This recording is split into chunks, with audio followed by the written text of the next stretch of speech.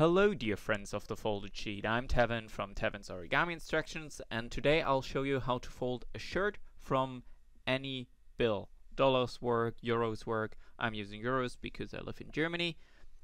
And what you need to do first is fold the whole thing in half along the long edge of the bill, and paper will be pretty crisp, so make sure to make a nice pinch mark in the middle and then fold the outer edges inwards so it becomes like a book or a birthday present card, that it looks a little bit like a door just towards the center, and make sure to leave a little gap and down fold them over. I made a little mistake because I'm folding at a really weird angle to be able to film, so I'm rearranging it, making sure that the creases are perpendicular to each other.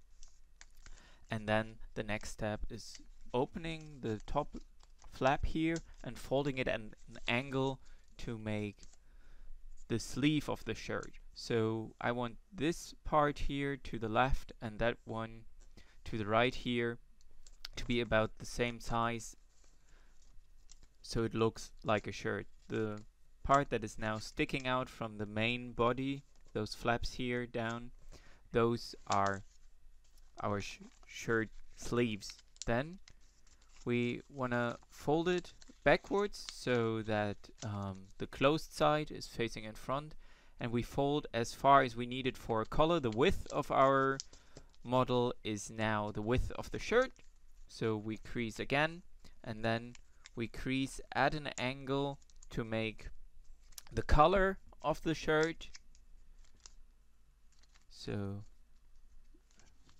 that looks nice and neat, I hope. Make it nice and flat, and then fold in the two angles to shape the part for the shoulders. I just fold corner to the center on both sides, and then at the last step we fold this tip backwards right where the collar meets.